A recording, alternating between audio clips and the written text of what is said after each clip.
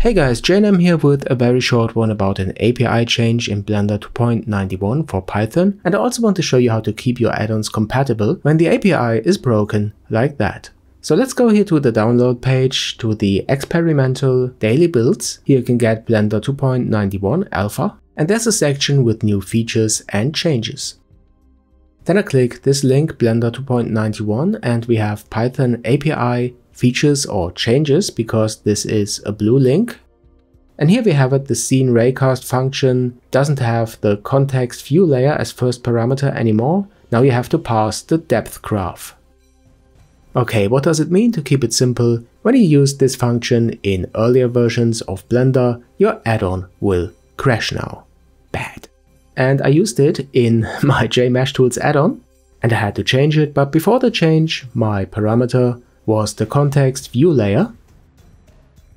And now till Blender 2.91, I have to use the context view layer depth graph.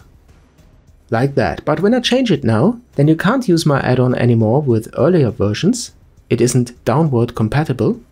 So what I did is I wrote a method and called it getRaycastParam.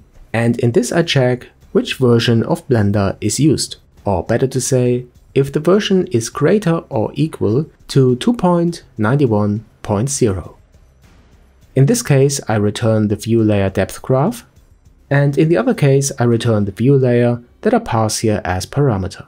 And now for earlier versions, the add-on works as before, and for the latest version with the change, it works as well.